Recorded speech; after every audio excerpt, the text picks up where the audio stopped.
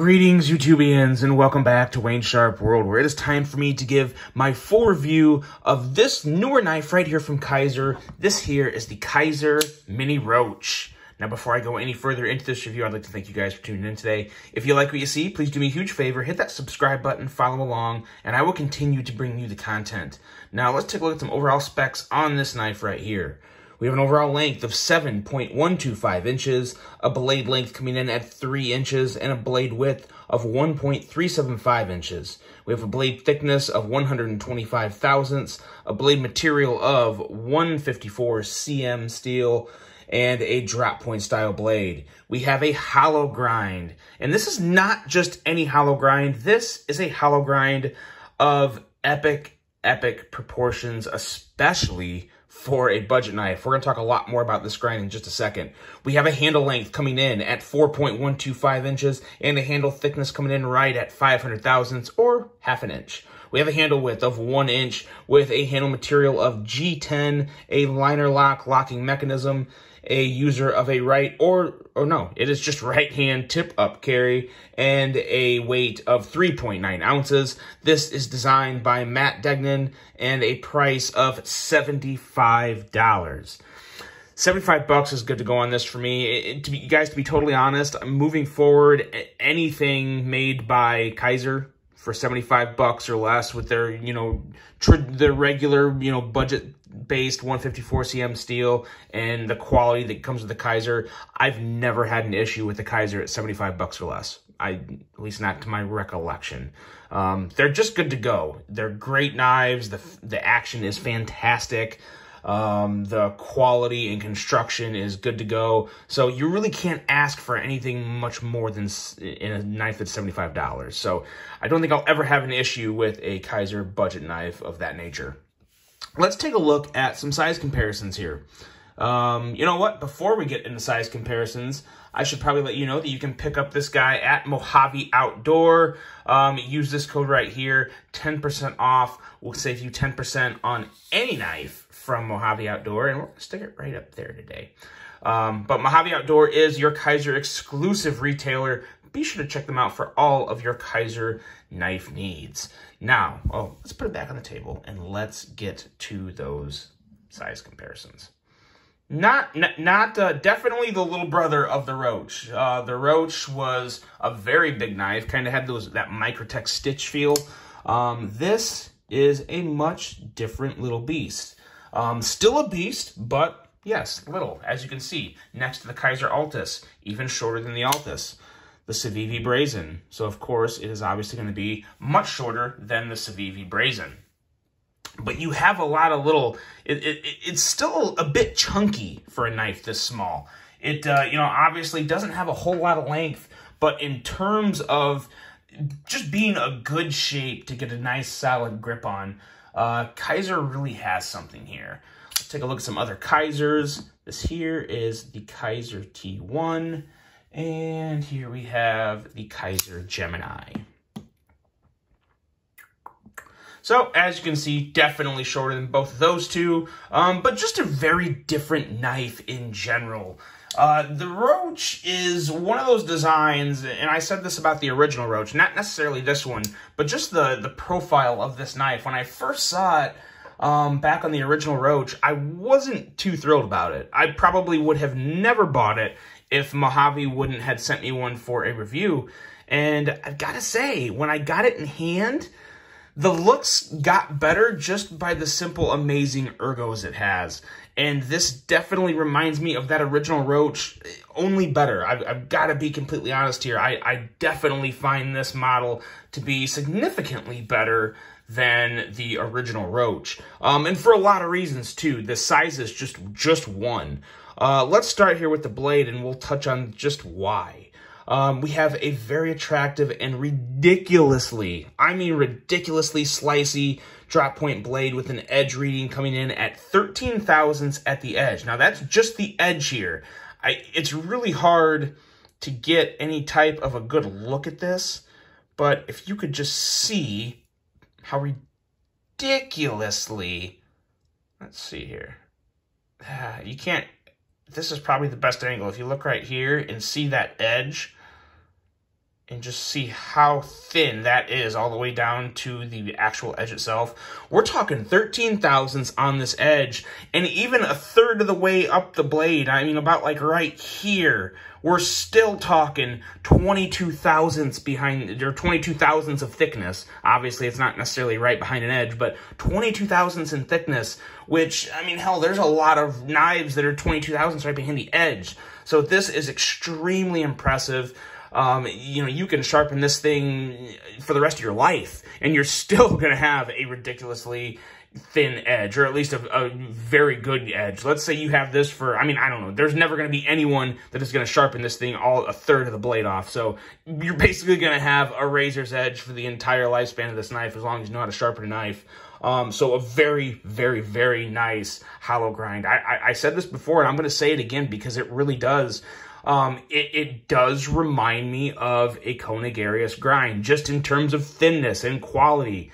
It's really, really good. It's actually kind of mind-boggling for a $75 budget knife to have this good of a grind. So I really can't emphasize just how amazing this grind is. It's definitely one worth experiencing. The tip on this guy, as you saw earlier, just look at that. At how thin that is. This is a scalpel of a tip. Just excellent for any slicing tasks. I really like the swedge up here. With the width of this blade, the swedge kind of helps tie the width together with just the lines and slenderness of the hollow grind, and the way everything comes together, kind of a little angling, dipping down line into the tip. It just looks really good. It is a very attractive blade that looks pretty different when you pair it with the handle, but it does make, in my patience, and I'm not very patient today because I've had 2 big cups of coffee, but in my opinion, it's a very nice match, the handle with the blade. It does look very good.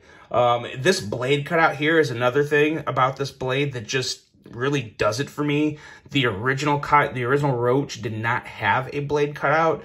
This one does. It's chamfered very well. It's extremely comfortable. You don't get any shaving of your nail when you're middle finger flicking. And it is definitely my preferred form of deployment for this blade. Now, this doesn't have any jimping on the spine, but I'm okay with that because this handle, in 2 different positions, which we'll talk about here in a second, is so gripping, has such a good traction on your hand. I don't really need jimping up here. And I really don't think jimping would make a big difference at all for this model because of how well it wraps and just falls into your hand and locks in. So no real issue there. Now, this removable flipper tab, as you guys can see, this is removable. You have to disassemble the knife to take the flipper tab off. Now, some people had an issue with that. I don't have any issue with this whatsoever for this kind of, this is my thought process with removing a flipper tab. You're only going to do it once probably, because you're going to get the knife, you're going to flip it, you're going to flick it, and you're going to decide, do I want the flipper tab or don't I? And then the one time you take it off, you'll probably never put it back on. You know, maybe if you sell it or gave it to somebody else, they would want it. But outside of that, it's a one-time decision. So that's not a big deal at all. While I do really, really appreciate the concept in Kizer taking the time to make a removable flipper and giving everyone that option, you know, it works great. It really does work great in terms of just the overall concept and what it does. But I also love multiple deployment options. I really do. You guys know that. I think a lot of other people do too.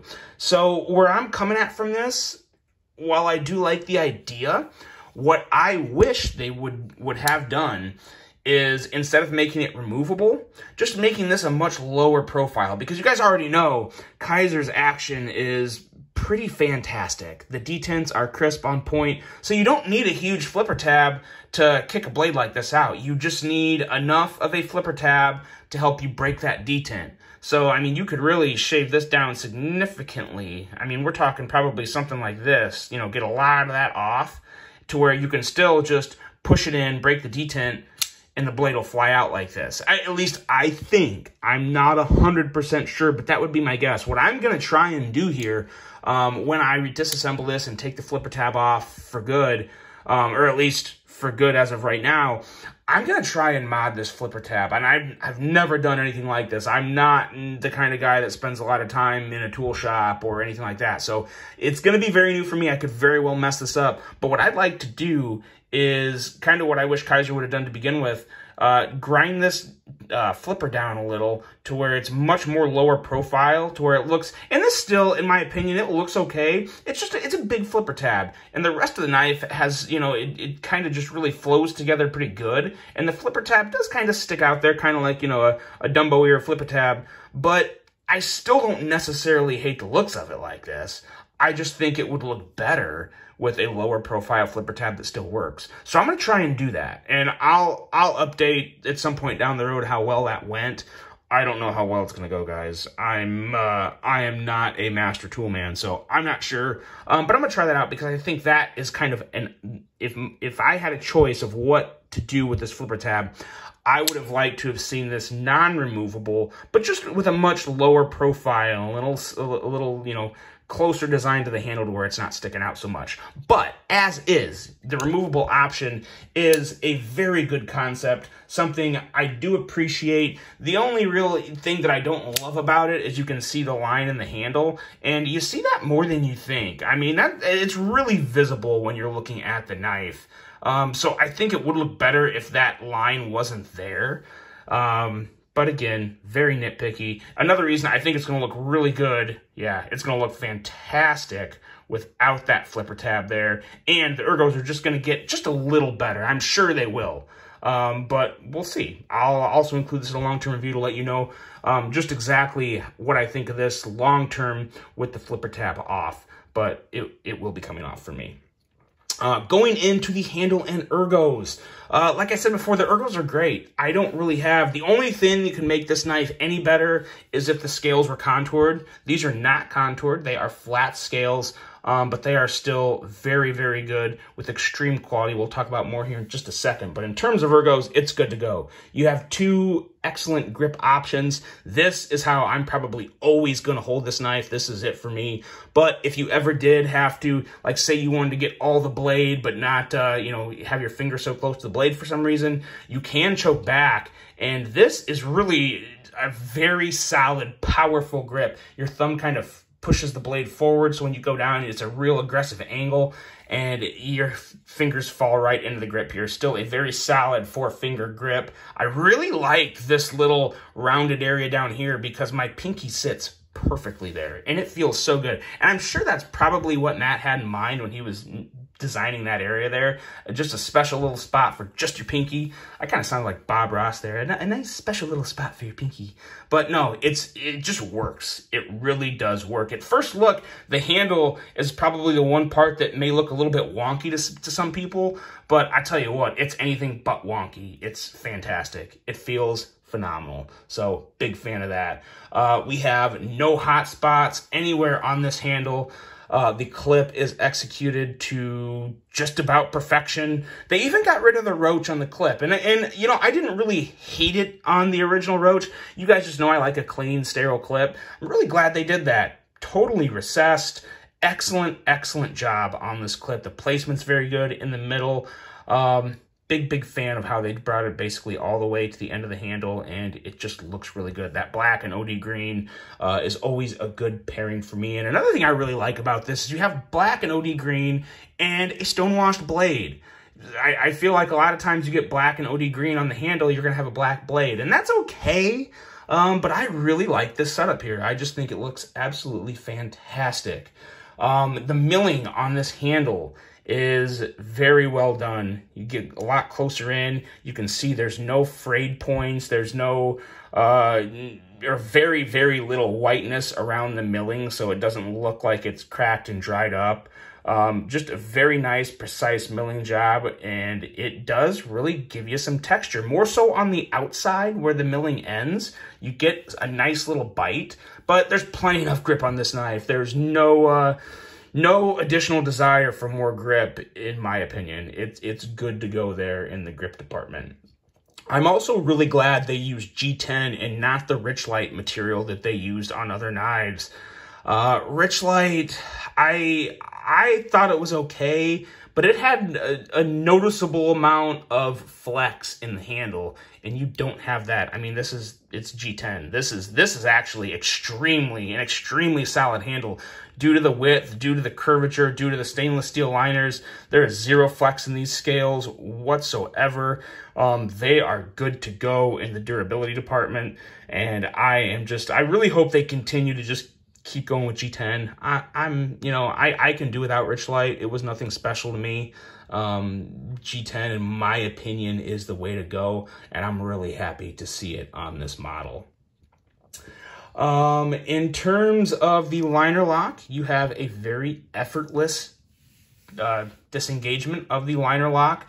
As you can see, they recessed enough of the front scale back to where you can reach in there, and they got that kind of the jimping there, and very easily break that lock and shake it shut.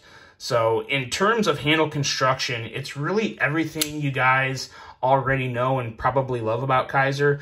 In this, I will say, this does feel, it may just be because it's G10 stainless steel as opposed to where I've handled a lot of my Carta handles lately, but this just feels extremely solid to me, and it makes me very happy to have a very solid knife. Plus, it has the backspacer. Backspacers always add a significant amount of durability to the handle, especially the bottom end, where instead of just standoffs, you have a nice solid piece of very precisely milled G10, so that'll always add some strength and durability to it as well. Going into the action is, I mean, it's Kizer. I don't know. I can say it's phenomenal and great and crisp and to the point and perfect, but I think you guys probably know that already. I feel like it's expected with Kizer, which is a good thing, as long as Kizer can live up to the expectations, which they have so far, and to be honest, I don't have any concerns that they'll ever let me down. It's good. It's absolutely good to go. For anyone concerned with the big flipper tab and middle finger flicking it, you can still easily middle finger flick this with the flipper tab on it all day. That's no issue at all. Don't ever worry about that happening, because I'm even purposely getting close up to the flipper tab here, and it's still zero issue. So you're good to go there. If you like those multiple deployment options, leave the flipper tab on, because it does still look good, and it works great. It really does work fantastically well. It's a good push button flipper, which you guys know I love a good push button, and that's what this is. So good to go there, but in my opinion, the middle finger flicking is really good. One of the better middle finger flicking knives I've ever handled. I'm to the point to where it's really hard for me to say any of them are the best. There's a couple that would probably make the short list, and this actually would probably have a word about being on that short list. It may very well be on there because it is a very fidgety knife. I need to put a little more lube in this. I actually I needed some out of the box. It was just a little dry, but even with those dry bearings, it still flips amazingly well. And yeah, I really no issue in the action department.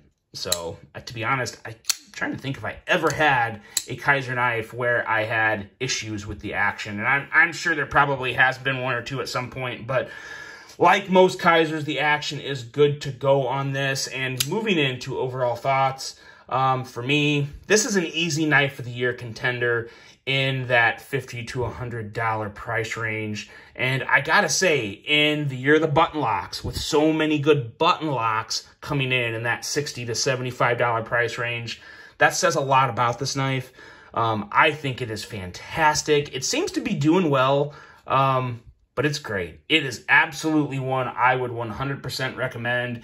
You guys will probably most likely see this in the Knife of the Year awards at the end of the year. I tell you what, if this does not make the top 3, we've had one hell of a year in the knife industry, because I'm really happy with this. I'm loving it, and it's going to get some considerable pocket time. Let me know what you guys think of this design of the Mini Roach. Have you handled the regular Roach, and are you now considering the Mini Roach? If you're considering it, it's green light go for me. This is a very nice offering from Kizer and an excellent design from Matt Degnan. I hope you guys enjoyed this one. I hope you have a great rest of your day, and until the next one, I'm out.